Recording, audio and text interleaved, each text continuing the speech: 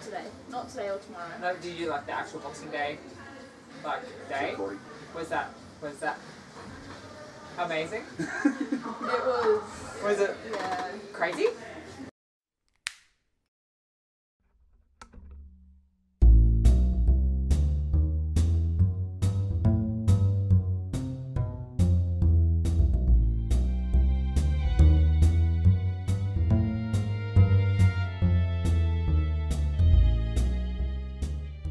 Hey everyone, welcome back. It's 2016, it's a brand new year, brand new continuation of the series. Sounds a bit strange, doesn't it? I'm sitting out in my backyard at the moment so you can hear all the wonderful sounds of nature going. It's sort of early in the morning. It's summer, it's beautiful, the skies are clear, the breeze has finally dropped so you can probably hear me. There's a clothes dryer going in the background, I'm not sure if you can hear that, but hopefully we can clean that out. 2016, how's everyone going? I all hope you had a great break over Christmas. For those who didn't celebrate Christmas, you had a great holiday, I guess. And you all came through it pretty strong, didn't gain too much weight, I hope. This is probably the first year that I didn't put pretty well anything on. I managed to keep my body weight constant. That has to be like a record for me. What we did is basically Christmas Day, I stuck with my meal plan. I had my normal breakfast.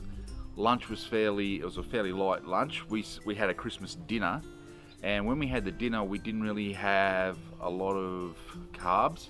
So we didn't have the pasta, we didn't have the rice, and just a lot of meats. We just had some vegetables. We had some sweet potato and just sort of roast potato, and that was about it. We very little bread, not very many snacks, and got through. So as to be expected, didn't stick 100% to the meal plan through the whole holidays.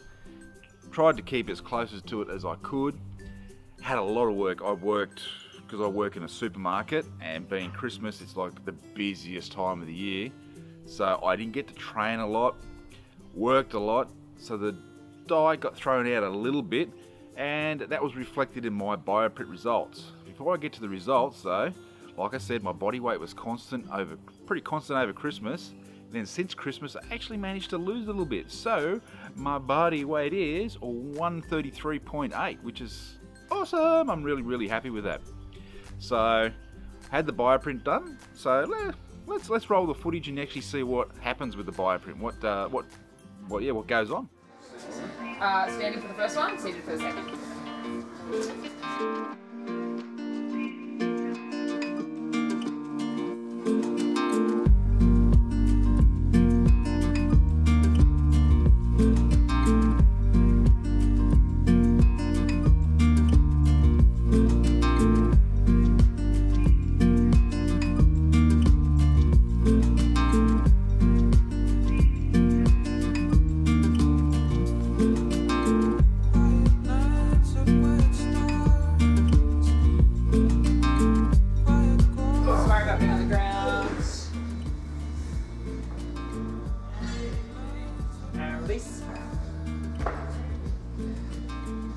Awesome!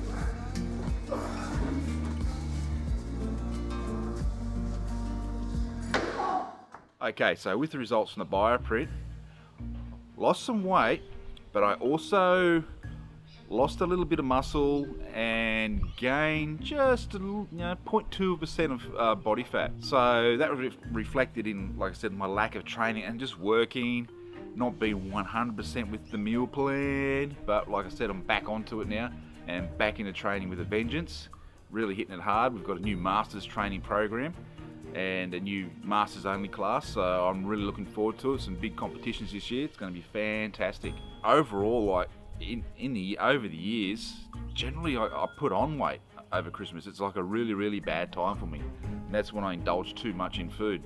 So I am super happy with our results. I hope you guys had some similar results. If not, don't worry about it. Just get back into it, get back onto the meal plan, whatever you're doing, just exercise. Don't stress out too much, okay? It's not worth the stress, that can make it worse. So get back in, join us on this journey again, and yeah, let's do this. First tip of the week for 2016 in this brand new part 2 series of Project Lean Lifter, I guess you could say. Okay, For those people who like to track their macros, track what they're having, especially their fats, anything actually, this is a useful trick for doing measurements. So for example, you're cooking up and you want to know how much, say, oil or even sauce, but we'll use oil in this example, you've used, and you can put into, say, MyFitnessPal. So what you would do is go boom, switch it on, and you'll notice it says 0. So what I do is then I grab my oil, I would then take it, you can't see it's happening behind, pour it in,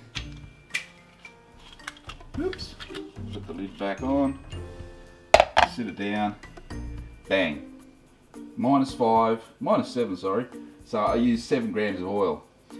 This is a handy thing, so if you're using condiments, if you're using, say, you've got a tub of cottage cheese and you're not sure how much you're using, so set it down, switch your scales on, it'll be zeroed out, scoop out what you want to use, you'll have a negative number, and say if it says example -20, that means you used 20 grams. Okay?